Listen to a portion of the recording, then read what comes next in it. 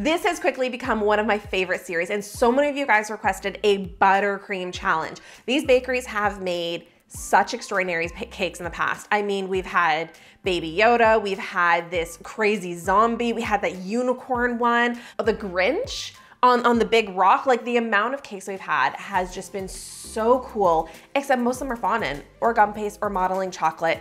Rarely have we had any that have been buttercream, because buttercream is so challenging to work with, and I feel like all these bakers just think I can do cooler designs with fondant. Except you guys wanted to challenge them to do buttercream, so I want to challenge them to do buttercream, so that's what we're doing. And I put together a Pinterest board as per usual. So one cake that we got in buttercream before in the past was this one. I mean, it's mainly buttercream, so that's kind of where I was using as my baseline to inspire the series. I said I wanted like 80% buttercream. You could still use fondant, you could still use other mediums like chocolate, gum paste, etc., but I wanted it to be mainly buttercream. So you can see, even with something like this, that there's really cool techniques that you can do with buttercream. It doesn't just have to be a tiered iced cake, but you could do really fun textures and patterns with colors that you don't normally see with cakes. That's so cool. We should try that. We should. I'm tempted to try a challenge video. But like, hold on. This is a trend that I've been terrified to try. But is this not so cool? It's like carving with the buttercream. It's insane. That's our next video. You're doing this. I'm not doing this. Yeah. That's gonna be your next challenge. No, I retired, remember? There's also other really, really cool techniques that you could do with buttercream. Like, this is a 3D carved figure of a bunny, but yet the entire cake is made and decorated out of buttercream. And I think when people think of buttercream, they think of just a round cake covered in icing with some flowers or something on top. That is not what I want. I want next level, insane. They know my expectations at this point, that I love 3D cakes, that I love carved cakes. So that's what I'm hoping to see. We also have things that are a buttercream cake with flowers. These are all buttercream flowers, and they're like hand sculpted with a palette like you paint with, like acrylic paints, and then pushed onto the cake. And the texture is so cool. I tried to find a bakery to do this years ago, could not find a bakery who could agree to it. So I'm excited to see what these bakeries come up with, but I really hope that they push the boundaries, that I don't just have tiered cakes with something on it, that they do something really cool, and that they're all very different. Let's bring out the first one before it melts. I'm coming in. Can I look? All I see is white. What's up? Oh my God. Oh, that's like eerie, but so cool. I don't know what it's supposed to be exact. Do you know what it's supposed to be? It's a marble statue.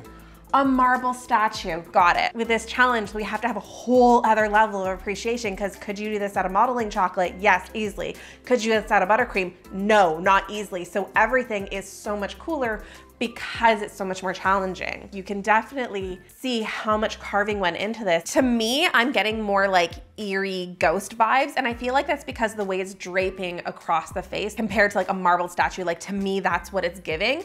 But it's really cool, and it's so unbelievably creative. It looks almost wet, so I'm guessing she had the buttercream in the fridge and then used either a wet technique or like a hot knife technique where you can like brush on water, and that's gonna smooth it out. One thing I will say, you can get these same cake boards in black and in different colors, and I think if the cake board was black, maybe the cake would pop even more, but that could have just been her creative choice.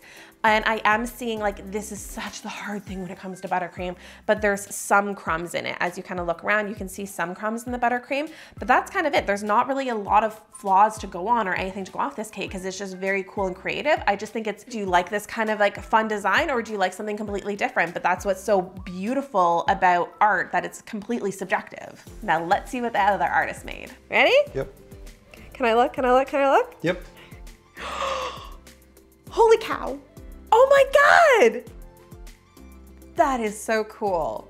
That is so, so cool. I know I just said that. You've got like spring, summer, and then fall, and then coming into winter. That's what it's giving off to me anyways. This is art. I love that even though it is a 3-tiered cake, that it's next level and interesting, and they have so many textures going on with buttercream.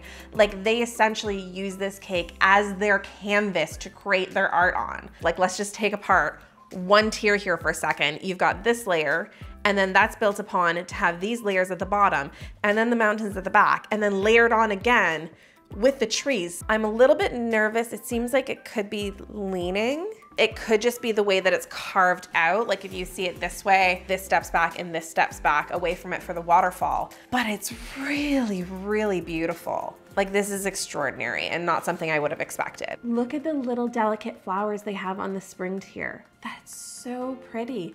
I think you could stand here and turn this cake around for like 10 minutes and every time you turn it, see something different. And they even brought some of the things that are going on in the tiers to the outside of the cake. Like I'm just seeing it now, like, but you've got like the green leaves and the green trees kind of coming out into these 3D little leaves, and the flowers coming out from like the little cherry blossoms that you're seeing over here that are petaled into it. But then once you come down to fall, you've got the fall leaves coming off the tree now. And then when you come into winter, you've got this like winter frost coming across the branches. Like the level of thought that this person would have had to put into this cake is amazing.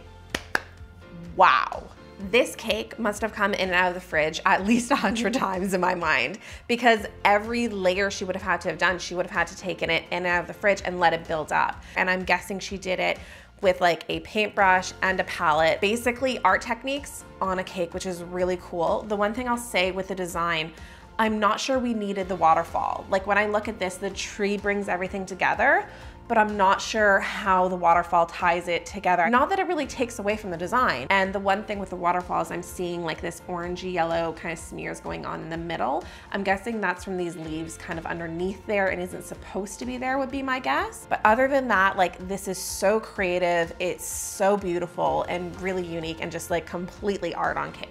As you guys can see so far already in this video, buttercream is so challenging, but yet it's also really incredible and diverse. Some of you guys may have noticed that we've been working really hard on something big that you guys have been asking for that we're really, really excited about. A course, an actual course. Oh my God. From reading all of your guys' comments and questions, I decided for the first time ever to reveal exactly how I approach cake decorating. Whether you want to work on an original design from scratch or recreate a cake from inspiration that you found online, at the end of the course, you'll walk away with the skills to consistently create jaw-dropping cakes that will blow your friends and family or even your potential customers away. If you guys have been wanting to learn my unique methods and my framework that I use in every single cake that I make sure to join the waitlist down below in the pinned comment. You'll be the first to know when the course drops and receive a super special discount code that we're not going to be sharing anywhere else publicly. Now let's see what the other bakers made. All right, come on in. Coming in, coming in. I can look? Yep. Holy cow! Wow, okay, that's not what I expected at all. That's really cool. One of the bakeries let slip that it was a tiered cake with buttercream flowers on it. And I was really like, no, you're not supposed to tell me anything.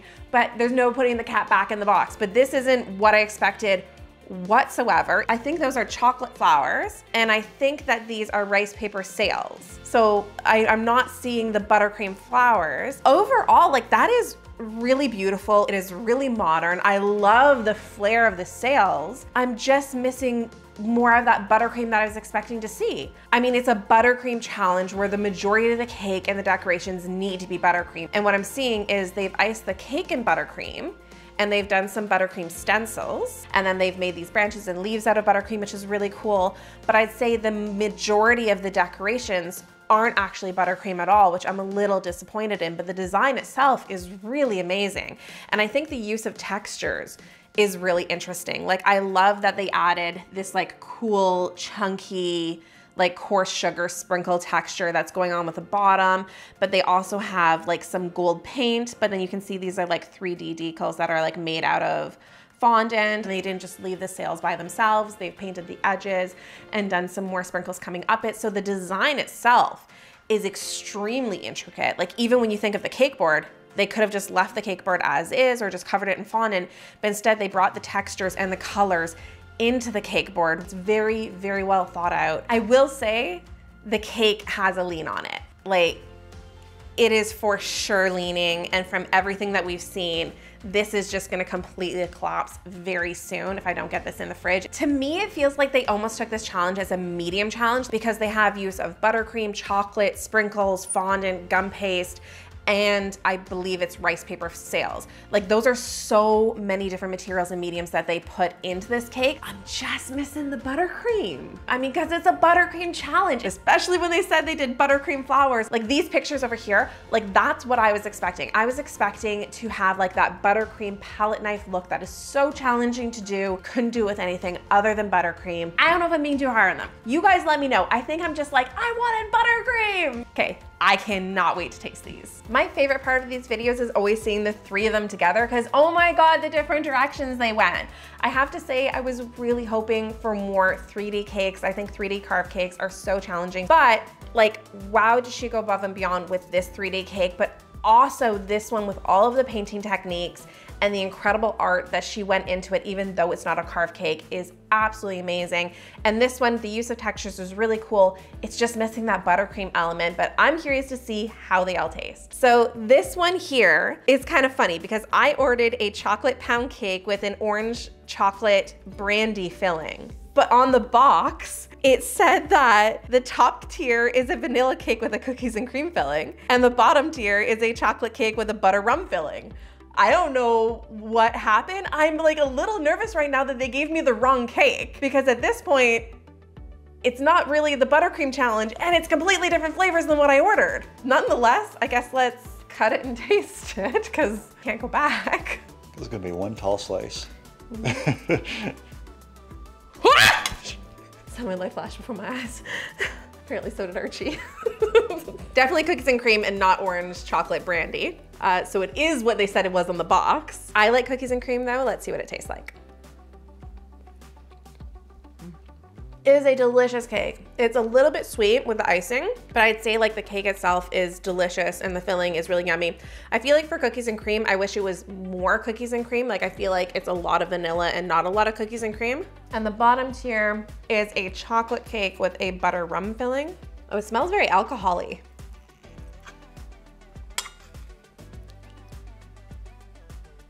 Wow. Is it strong?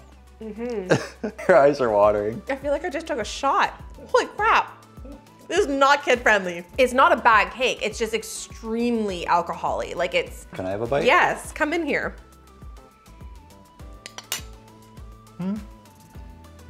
Oh. It's pretty strong. Like I feel like if I ate this slice, I would get a buzz.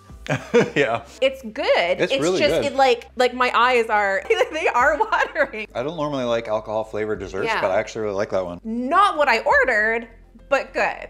I had some water, I thought about it. This is definitely our cake because they said on the box that it was vegan on the inside and that was one of the first things we talked about in the email. So I think it's just like the flavors and their creative take went wrong, but it's definitely our cake. Let's try the next one. So this one is supposed to be a Bailey's cake made with a chocolate cake and Bailey's buttercream. More alcohol. More alcohol. The cake is very crumbly though. I don't smell any Bailey's or anything specifically.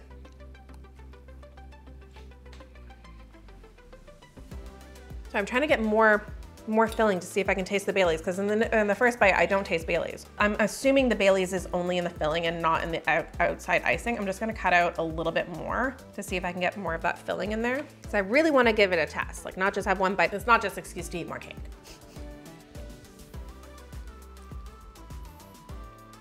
No, I don't taste the Bailey's. It's creamy, it's delicious. Like the filling in the middle is so creamy and light and it has a good flavor, but I don't taste Bailey's at all. The cake itself, you see how it looks kind of crumbly like that? That's kind of the texture it's giving off in my mouth, which I'm not a fan of right now. But the cake itself tastes good and the filling tastes good. Like it's a really yummy cake. I'm just not giving off Bailey's.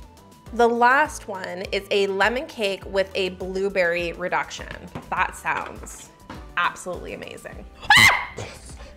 Oh my God. Oh my God. I'm so sorry. It got like stuck on the dowel and then it was just like flying up at me and scared the bejesus out of me. Oh my God.